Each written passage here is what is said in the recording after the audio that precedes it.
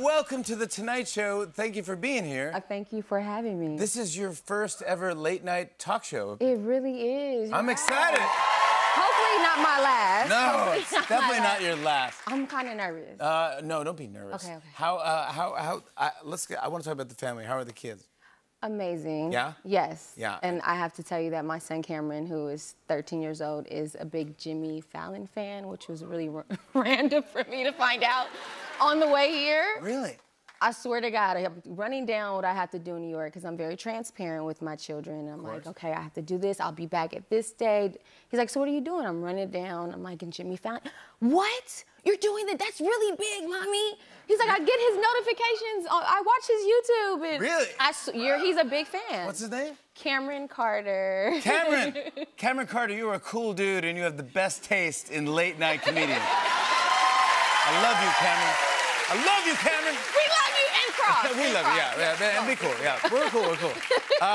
Let's talk about your new film, You People, which is so funny, and you are just a breakout in this. I mean, you're just, you can't take your eyes off you in this. You're fantastic. Thank you. Congrats. We had Kenya Barris on the show who wrote and directed it, and he's like, dude, get ready, watch what Lauren, she's like, she's gonna pop like Julia Roberts, and he That's keeps. a lot of pressure.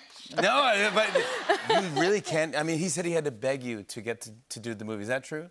He didn't have to beg me, but I wasn't sure if this was aligned with where I was going work-wise. And I just wanted to make sure that, yes, the story it was a brilliant script and it was extremely funny, but that the story there was more to be told than just the comedy, and I wanted to make sure that the soul was in there. Yeah. And so those were my concerns. You got the comedy handled. I mean, you got Eddie Murphy. Yeah, it's funny, but you know, we gotta have some, like there were some questions I had as far as Jonah's character and my character and why they would naturally connect. And it had to be more than that they're written in a script and it's funny, but that they were really friends first and they liked hanging out with each other. Yeah, and they had a genuine connection. I was gonna say there's some genuine moments and you felt that chemistry. Yeah. Did you know Jonah before this movie? I did not know Jonah before this movie.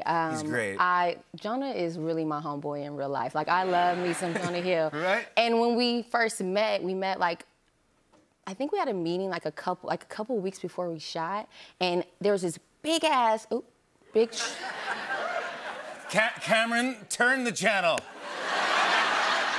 He knows. No, Let me say something. No. Okay. He had this big van parked in the valet, and I'm like trying to get in. I'm honking like, who is blocking the? And he comes out, and he's like, I think I'm supposed to meet you today. I'm like, oh, you are. How you doing? That's how you met? That's how we met. That's perfect.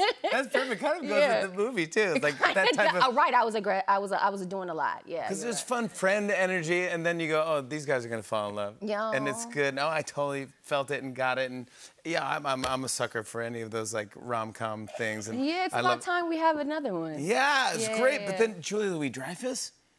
Come on. I mean... She is one of the most giving and caring scene partners ever. She was just so welcoming to me because I was like a little intimidated. I'm like, oh my God, how am I gonna improv with these like comedic giants? Yeah. And she was just so open and encouraging and just played with me and opened up the space and I love her. How do we set up the movie and who you play? I know Kenya set it up real good when he came, huh? Oh, yeah. I can't do it as good as him. So this is what I'll say. Do I need to look somewhere? No. Okay.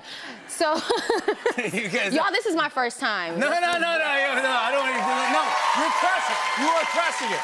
You are crushing it right now. I can help you with this. This is my job. I can help you. Okay, help me out. Okay, so I guess you would say I play a girl from LA, Inglewood. Comes from a Muslim family that meets a nice white boy, Jewish white boy from Brentwood. Yeah, exactly. That's and we connect, we fall in love, and our families aren't so open to what we have going on, and so it's just... You can't control your family. No. We wish we could in real life, right? Yeah, you can't. No, exactly right. But it's great, and it's funny. I think the scene we're going to show is the first time you guys actually meet. He hops into your car thinking that you're his Uber driver. Here we go. This is Lauren London and Jonah Hill in You People. Take a look at this. Oh, my God.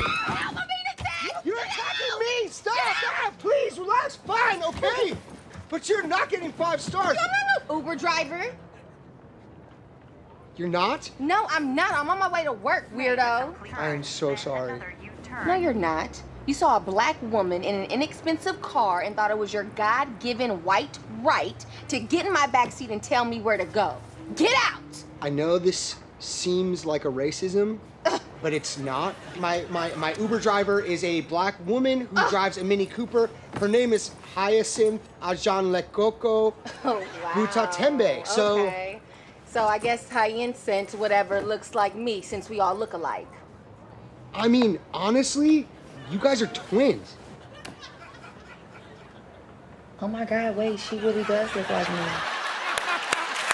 Lauren London, everybody, You People is in select theaters now and premieres on Netflix this Friday. Hey, hey.